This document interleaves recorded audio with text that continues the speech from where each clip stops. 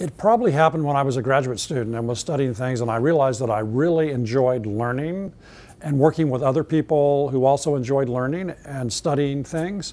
And then from one or two experiments we did, they actually worked out. They had failed previously, and then I realized that failing in things is really important then to guide you in what you do subsequently.